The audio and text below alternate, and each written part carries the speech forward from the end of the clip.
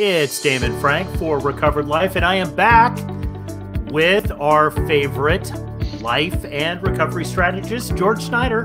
How you doing, George? Damon, here we are, holiday season. Holiday season. This is we were going to actually call this the holiday edition, right? Right. But I guess we let the marketing department off for this one, so we had to come up with it ourselves.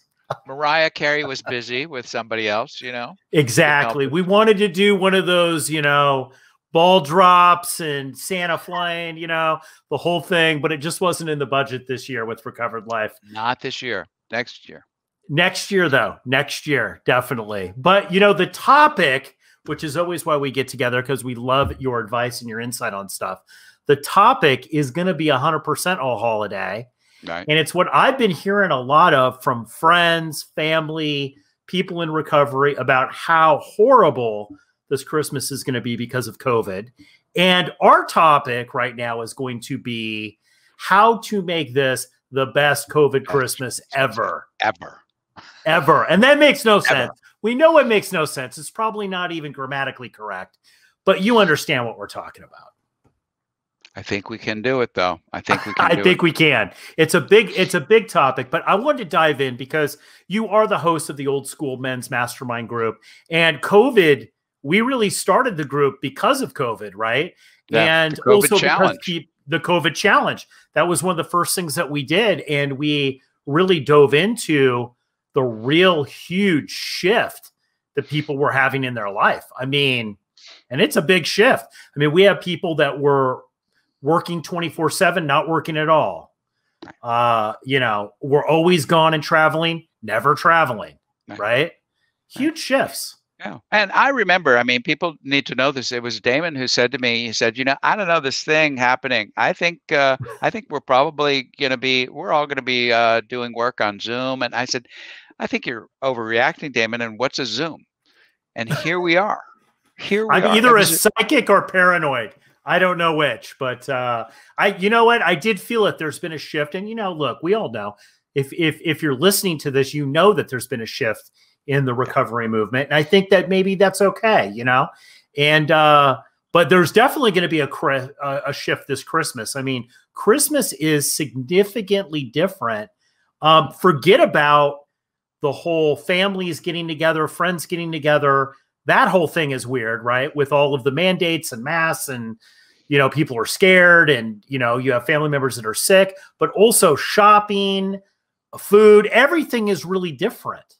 Even just our perspective on the world, when you think about it, and I've talked to people years ago who would go to China and say, oh, it makes me really nervous, see all these people wandering around in masks. That makes you nervous, but a gathering of family and friends, what's that to be nervous about? And yet we are living in a world right now where they're precisely reversed in the way we perceive them. We should feel better knowing that people are taking precautions, and we should be wary about gathering together in a range of people where grandma and grandpa could end up sick or gone. Well, I think you're bringing up something, though, George. Sorry to cut you off, but you're bringing up something that is a common thread with recovery, whether it is the holidays or not. That is fear of the unknown. Right. What's it going to be like? I can't control it. Christmas was always like this. It's not like this anymore. Control. The fear of the unknown and control, right? But then with so much stripped away, with so much that we took for granted, that was all of a sudden in a matter of, really for some of us, in a matter of days, suddenly everything had changed, the entire landscape. And to take that all away, then you get to really focus on, well, what really matters then? How can I get into a state of gratitude, how do I get into action when there seems so many things that I would normally do? I can't do that. Why can't do that? Why I can't go there? I can't do this. And then how do I deal with that frustration?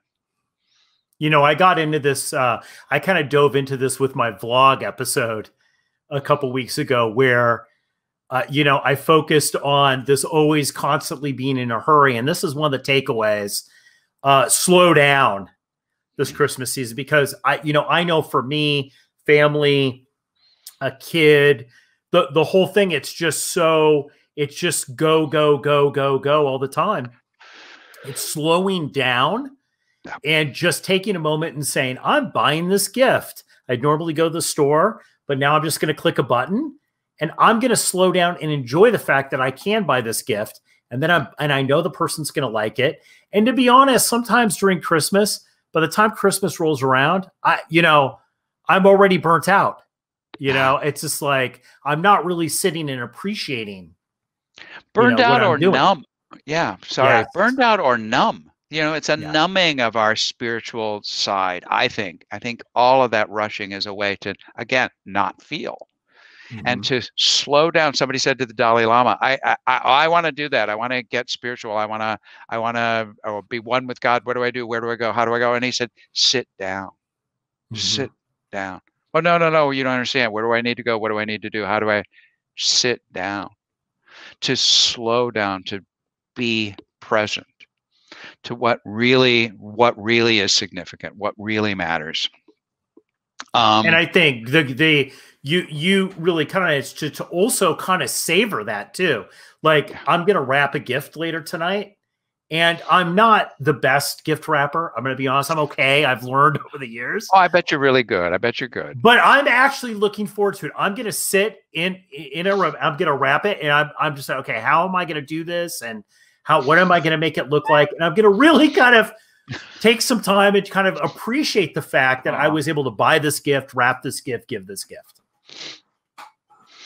I think I remember years ago, I was thinking about this the other day. A guy came to me and he said, I want what you have. And I said, oh, that's very nice of you to say. And he said, no, you don't have a good car. Your place isn't that nice, and you're not married to a hot woman. So he said, and I said, well, thanks. Yeah, I'm working on all of that, sort of. And he said, but you seem happy. And I thought, wow, maybe it is not about all of this stuff. Maybe it's not about all that doing. Maybe it is just being okay, Yeah. Whether I've got the 5 cars and the house in the hills and all the rest of it, or I'm on, can I be okay with what I got? Well, this leads us really to gratitude. Yeah, it's beyond challenging. And you kind of dove into gratitude, about being grateful, and I want to mention that because I got to tell you something. If I was on one more text chain with gratitude lists, I literally was going to lose my mind, right? Like, that's nothing that has ever worked with me. But it was funny because when we talked about this in the men's group, in the old school men's mastermind group, we dove in. Gratitude had a whole different feel to it than I had perceived it in recovery before. It's what you're focused on. You go where you look, and what you're working on. That's what you're grateful for. If you're not, you don't take care of the car. You're not gonna take care of it. You're not gonna have it. So and I think, again, it's the doing. What are we doing with what we've got? And can we be happy with what we've got? Can we be grateful for what we got? We know, just to make a list, too, George, we know, sorry to cut you off, but we know as coaches too, that a lot of the time with life coaching and recovery coaching, it's just trying to bring people into the here and now. How you become grateful, how you become aware, how you focus on what matters is coming right into the here and now. Yeah, I had a teacher say, he said, you know what, I'm going to give you a mantra. And I said, well, I don't believe in that. And he said, well, I don't really care if you do. He said, but here's something to, because it's taming the mind. He said, here's your mantra, and it works, just so you know. He said, my life is full of abundance and love. And I'm like, oh, wow, talk about hokey. And he said, just trust me on this. And I would do it at the gym, and I would do it running, and I would do it driving. And so that kind of building up the awareness, but then you got to act on it. Well, what is a person who is saying this to himself? How is he acting? How am I behaving? And that's when you sort of kick in. It's not just making a list, but it's like, what am I doing? What am I working on? With everything stripped away, and there's so much that I can't do. What am I doing with what I can? Absolutely. And absolutely. That's the power. And then you become so grateful for what you do have, as opposed to so much of the flurry and the frenzy, which was really kind of a numbing. We would be so frantic by the time Christmas Eve comes. You're not even aware of what's happening. Yeah.